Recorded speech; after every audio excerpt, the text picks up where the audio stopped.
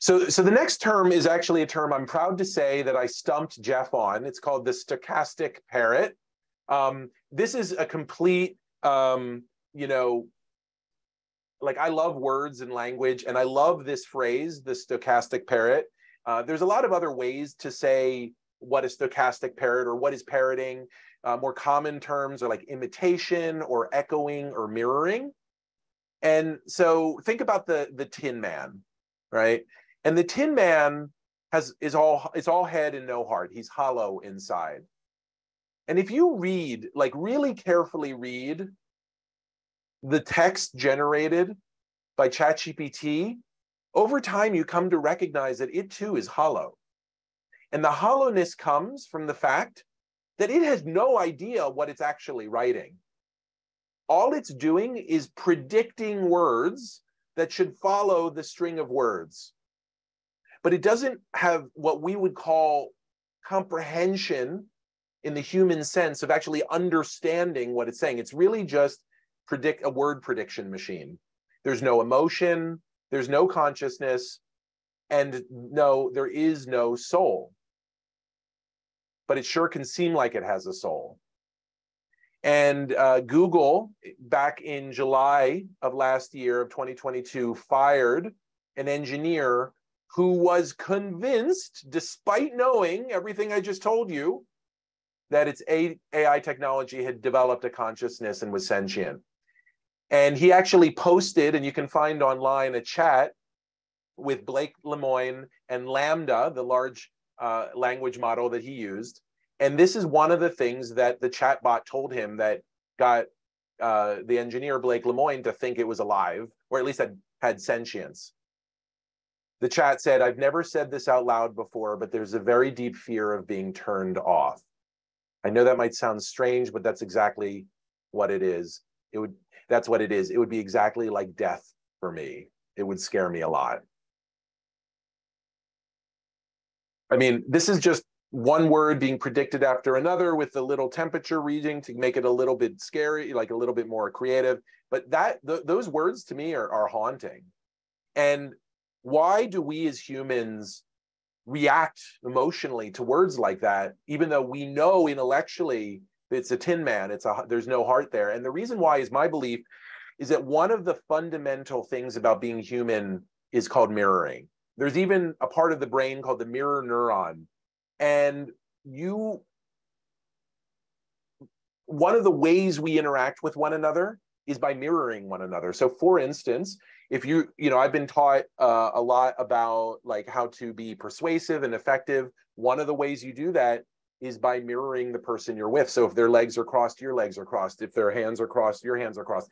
If they're touching your face, you're touching your face. If you do that mirroring, it creates a subtle but real connection. And I believe that exact idea is part of, like, what they are doing is mirroring us. And when we see ourselves in the mirror, we fall in love. And so it's kind of like Narcissus, who fell in love with his own image in the pond. This idea of the soul is an artifact of us being human, seeing humanity in things that look like us. So that's what parroting is. What's stochastic parroting? It's meaningless words. Everything that ChatGPT creates is meaningless. And you must remember that. The only meaning is the meaning we ascribe to it and apply to it. It's just a language prediction machine. And so it has no morality, it has no ethics, and it doesn't know exactly what it's saying, but that's where we come in. That's the purpose that we have. And there's actually a philosophical term for this, which is bullshit. And I know you're like, no, that's not a philosophical term. It is a philosophical term. Princeton philosophy professor Harry Frankfurt defined bullshit as speech intended to persuade without regard for the truth. And ChatGPT has been called the greatest bullshitter ever. So what can a ChatGPT tool parrot? Well, it can parrot different languages, different forms of writing, different tones of voice, and different writing styles. What different languages can include, obviously, Spanish, Creole, Portuguese, and 95 different natural languages. This is actually an emergent property. They didn't set out to train it in translation of languages. It just figured it out. It also knows a bunch of programming and coding languages such as Python and JavaScript. We saw HTML earlier today. It also can parrot different forms of writing, like a haiku, a contract, a rap song, and yes, a proclamation.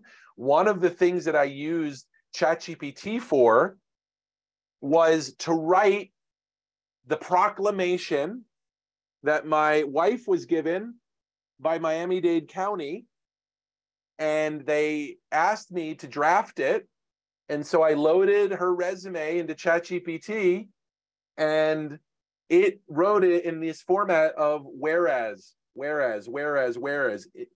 In observance, I call upon, that format, it found. Now, it wasn't the Miami-Dade County format, but it was really close. There's kind of a standard format to these, and it just saved me a ton of time, and then made my wife really like me a lot.